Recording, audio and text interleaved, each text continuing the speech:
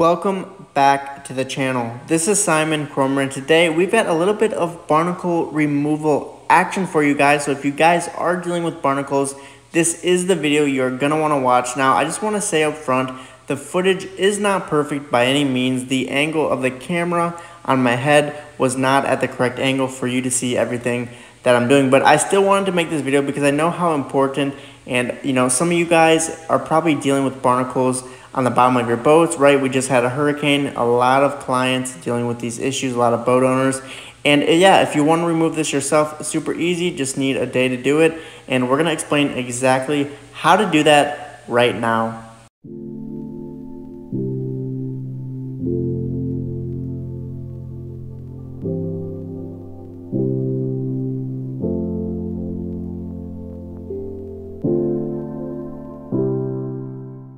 The first thing we're going to do here is we're going to scrape off the tops of the barnacles. So whether you got a plastic razor blade, which is what I have, a paint scraper, or even a blade with a handle for more serious barnacles, you have to scrub and get off the tops of the barnacles and remove that the best you can before you continue on. This is the most important part of the process. Make sure you do this to the entire bottom of the boat.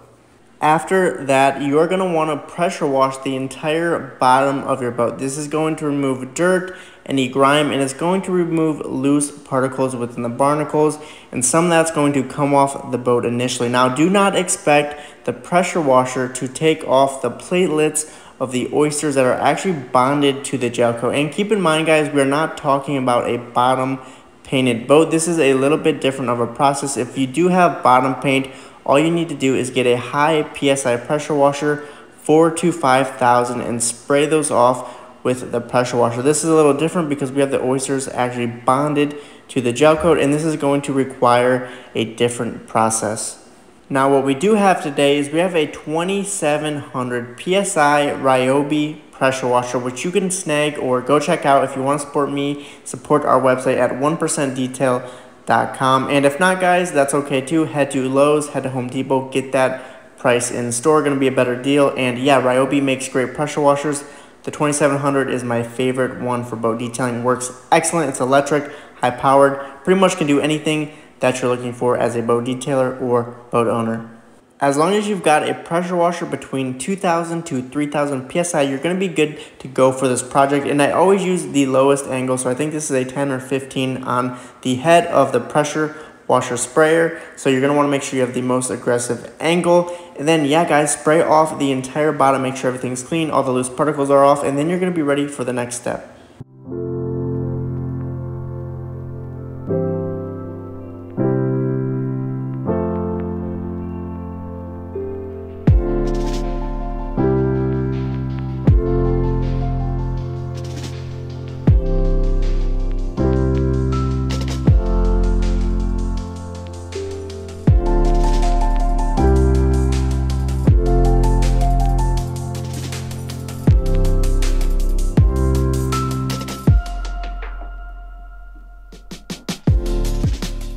Step 1 and step 2 are complete. We removed the top of the barnacles, and then second, we pressure washed the bottom of the boat to remove any loose particles and prep us for the next step, which we're doing right now. So we're doing an acid application with pure muriatic acid. We are using Clean Strip, which is the brand of the muriatic acid, and you guys can check this out. You guys can get this at 1%detail.com. You're going to get a 4-pack, and this is going to be super economical, so about $40 to $50. Also, or better yet, go to Lowe's, go to Home Depot, get this stuff in store. It's going to be about $12 per gallon. And yeah, definitely get yourself 4 gallons, because I think I ran through about 3 on this boat, and this is only a 20-foot boat. And this all really depends on how bad the barnacles are. So if your barnacles are horrible, yeah, you want to be on the safe side, get 4 to 5 gallons and be ready to go, because you are going to be spraying a ton of this stuff all over your boat, and it's going to dissolve the barnacles. Now, you are going to want to make sure you have gloves, so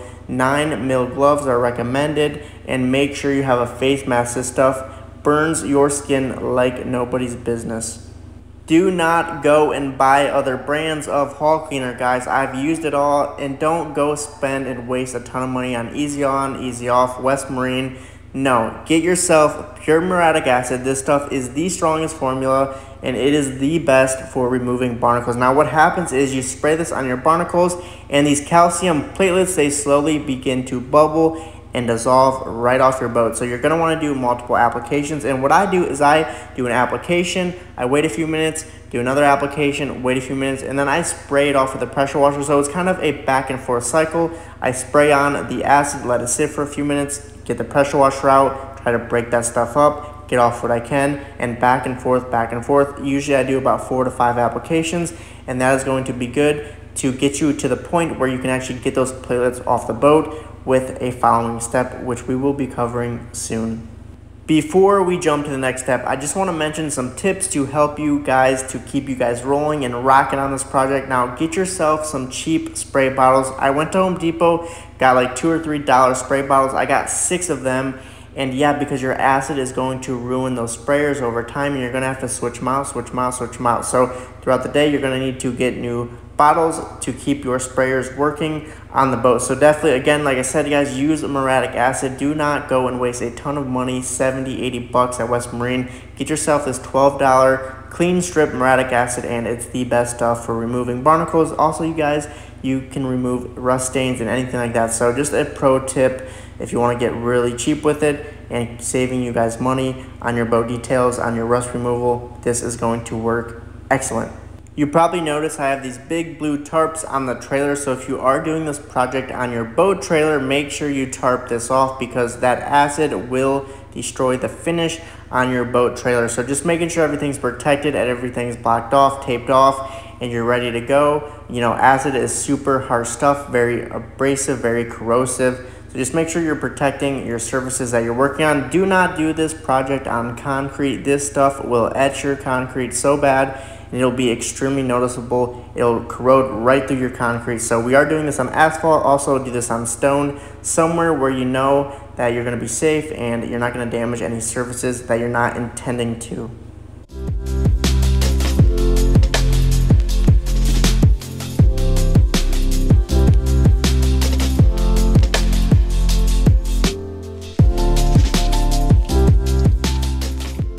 We did step number 1. We knocked down the barnacles, took the tops off, and then secondly, we went ahead and got the pressure washer. We pressure washed the bottom of the boat to prep our surface and make sure we got any loose barnacles off the boat before we started our application of our acid process. And then what we did, we took muriatic acid, we put that in a spray bottle, we sprayed that on the boat, the bottom of the boat, to remove the barnacles, and we did 4 to 5 applications, interchanging between application and then pressure washer back and forth until all of our barnacles were dissolved. So you're going to notice that acid is going to sit in those barnacles, it's going to dissolve them, it's going to bubble up and take those barnacles right out of your boat. So you're not doing any of the work, the acid is doing all the work for you. It's just application, pressure washer, application, pressure washer. Now you're going to get to a point where you notice there's just these little circles still left on your boat. Now a lot of people will stop at this point. They'll think they've done it all, you know, and they think they're ready to go. But actually, if you want to get your boat perfect, you have that opportunity to do that with this final step. So these little platelets, you're going to see they're still on the boat. Your boat's going to look a whole lot better, but still not perfect. And if you want to achieve that, you're going to want to stick around for this final step.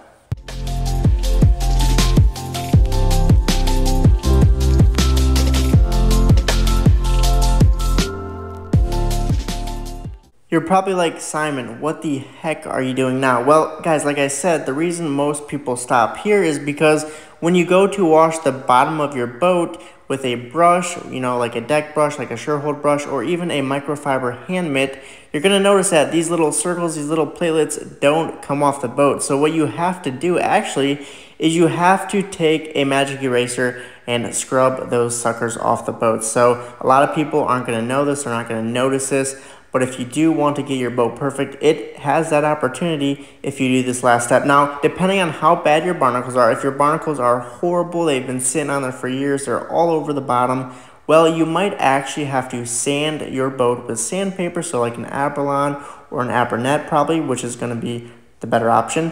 You're going to have to sand those off of the boat. But on light barnacles like this, a magic eraser is going to get that boat looking perfect. And this is the final step. Going to spend about 20-30 minutes scrubbing the whole bottom of this boat with a magic eraser. And guys, you're going to want to see the after footage because this boat looks brand new.